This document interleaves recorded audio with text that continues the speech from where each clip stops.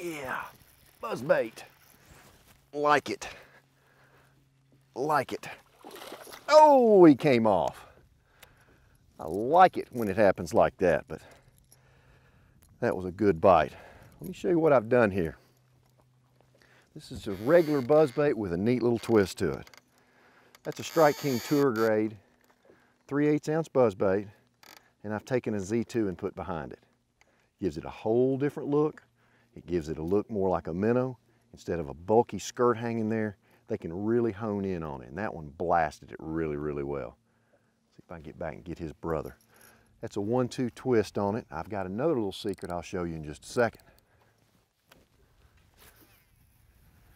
Golly, that was a good bite. He did not like that buzzbait over his head.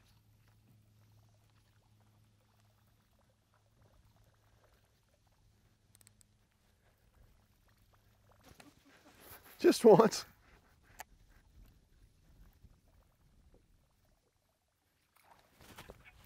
Yeah, now you can tell if you really want. That's a good one.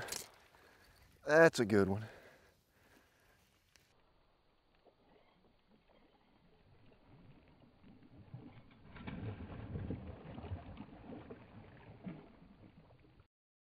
Come here, big boy. He's not liking that buzzbait. Get up in here. All right. Buzzbait. A tour grade with a twist. And boy, did he get it. Now that doesn't look like your average buzzbait. That's just a good, nice 2.5 pound keeper, and he smoked that. It's bare bones with that Z-tube on the back of it, but it's a great way to catch them when they're feeding on those little small minnows or you're fishing on a pressured lake.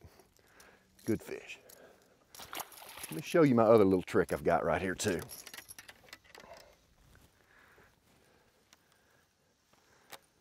Here's another little Strike King buzzbait. This is the tri-wing, triple wing buzzbait, and this is one of my favorites. I've done this for years with little buzzbaits, put grubs on the back of them. And you can see it makes the whole profile even smaller.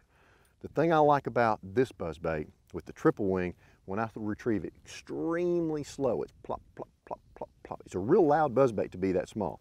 But when I speed it up and get that blade moving a little faster, it's real quiet. It has a real purring sound to it.